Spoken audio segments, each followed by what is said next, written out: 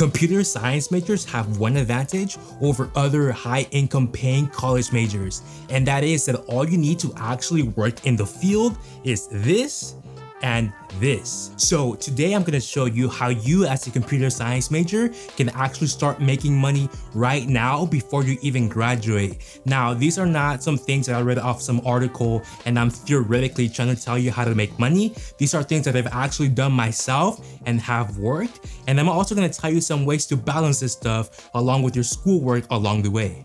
The first way to make money as a computer science major is actually by providing your services as a freelance software developer. Now, I've made as much as $250 per hour with this method. Now, to be clear, not every single job will be this high paying, and on a more conservative side, I've made about $50 to $60 per hour. Now, as a quick note, these are US figures. But I'm just learning to code. I don't know how to build websites. What if I can't build? I'm a noob. I'm not qualified. No one's going to hire a beginner. beginner. What if I mess up? What if they don't like my work? You don't need to be a master programmer to actually build software for other people. And if you don't believe me, I actually started building software for people just after taking my second programming class. The reality is that you don't have to be the best programmer, and nor do you have to know how to do everything. As long as you have a solid understanding of fundamentals, you can learn to do things on the job. A lot of the things I know now are things that I know because I've gone out of my way and learned things on my own rather than relied on my classes to teach me stuff. On top of that, I've also learned a lot of things from the jobs I've done.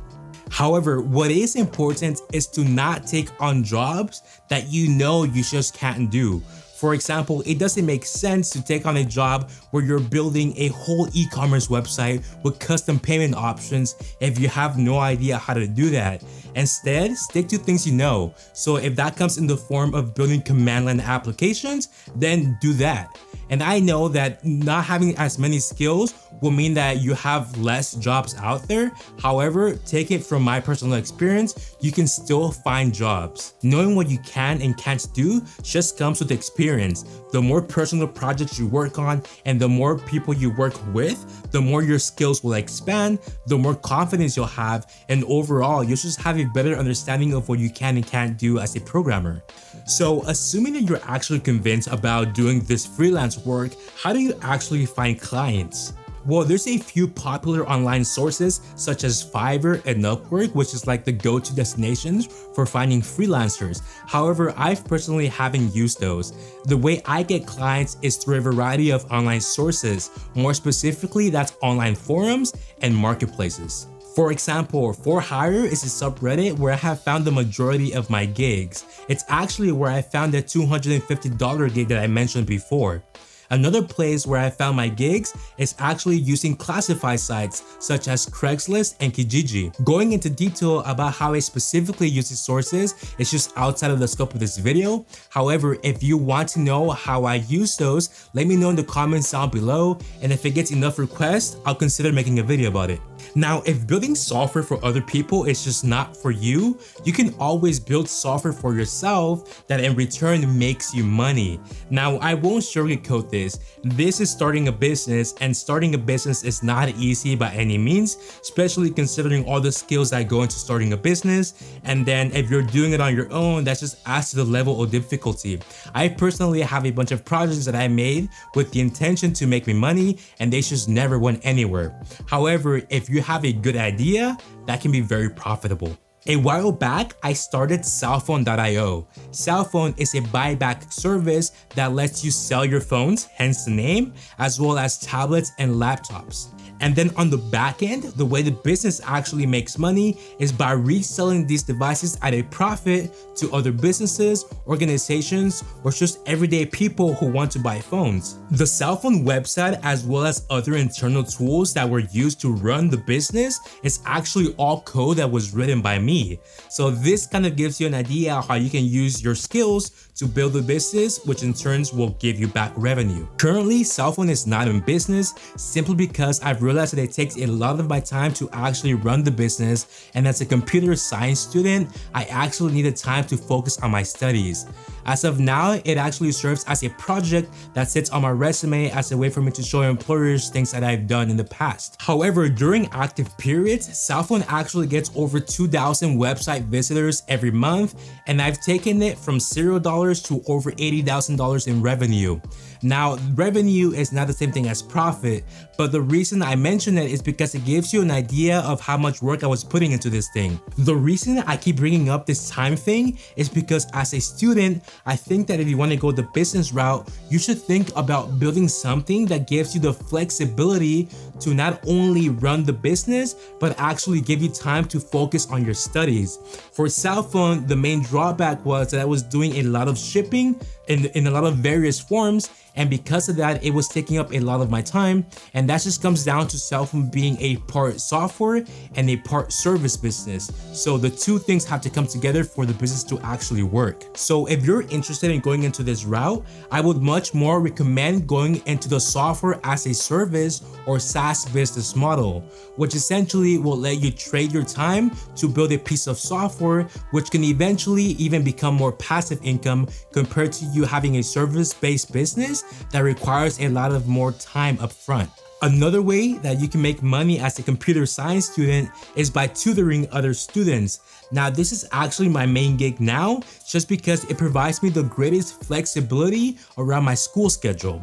At the beginning, during the summer when I started this, I actually had 5 students going on, and then I realized that as classes started, that was way too much to handle, so I dropped down to a much more manageable 2. With that said, I do have 2 tips that will make your work as a tutor a lot easier while also being a student.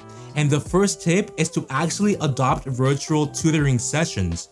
All of my tutoring sessions are remote using software like Zoom and Replit to work collaboratively. By offering virtual tutoring sessions, you have the ability to go from your schoolwork to tutoring to back to your schoolwork really quick without having to compromise and commute anywhere to meet any persons that you're tutoring. As an added bonus, because we're currently in this whole coronavirus pandemic, it's a lot more acceptable to your students, and therefore it doesn't provide any friction, which will just make it easier for you to actually get customers. The second tip I have for you is to focus on the easy stuff. During classes, I exclusively only teach introduction classes. And that's because as an experienced software developer, I don't have to spend a bunch of time with students learning material for the classes to actually teach them. Of course, it's also worth noting that if you do want to go ahead and teach the more advanced classes, you could actually potentially even charge more, which might be beneficial to you. However, as a student worrying about my own classes, it makes a lot more sense for me to teach easy stuff, and as a result of that, just have more time for my own classes. So how do you actually find students to tutor? Well, if you're a computer science student, you pretty much have the motherload, right? You have your own classes. A lot of schools have things such as Discords and Facebook groups and Reddit groups, whatever those are, subreddits for a specific school. It's just a matter of actually posting your services and seeing if there's anyone who actually is interested in your services. I have one more way that you can actually make money as a computer science student, and that is by consulting. Now, consulting is actually a really nice mix between tutoring and offering your services as a freelance software developer. And if you know what you're talking about and you do this right, it's actually pretty easy and pretty profitable. And the way this works is by simply hopping on a call with someone and sharing your knowledge about a specific topic. Now, I've made as much as $50 for 30 minutes of my time, which, considering that where I live, minimum wage is about $15 per hour, is a pretty profitable gig. And finding customers to actually talk to is not much different than the actual freelance work. It's just a matter of maybe going into forums and finding someone who's non-technical and they're trying to build something that is, maybe they're trying to build their own startup or do something, and it's just finding them and talking about your knowledge. And it's actually really straightforward. So those are the ways that you can make money as a computer science student. Now, if you decide to try any of these, let us know in the comments below, because I'm curious to know how things pan out for you. And then also, if you have any ideas of your own on how we as computer science students can make money, let us know in the comments below. Also, in general, if you have any questions about anything that I talked about in this video, the comments below is a really good place just to ask the questions. And if you're new here, welcome. If you're enjoying the content, consider subscribing. And with that said, I'll see you on the next one. Peace.